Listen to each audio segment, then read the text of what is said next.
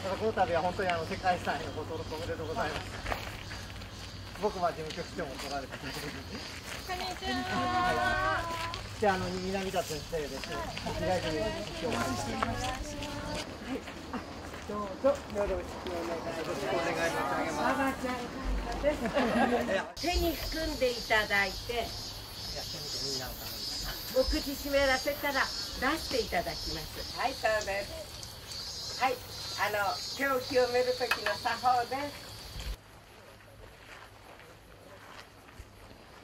お先に取る人は取ってください。はい、こちらお先に大丈夫です。この地が京都へ通じる道だったの。こっちが。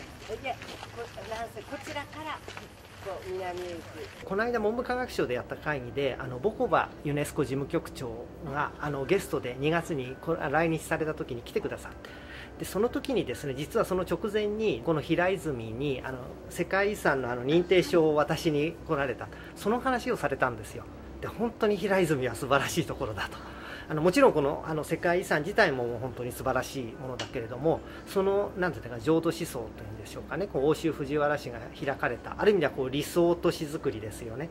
この理念が私が接した平泉の今の人たちに生きてるのをしっかり感じたということをおっしゃって、これは興味深いなと。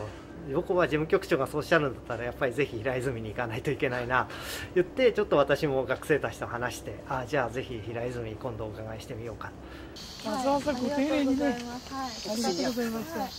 2日間よろしくお願いします。どうも皆さんね、ありがとうございました。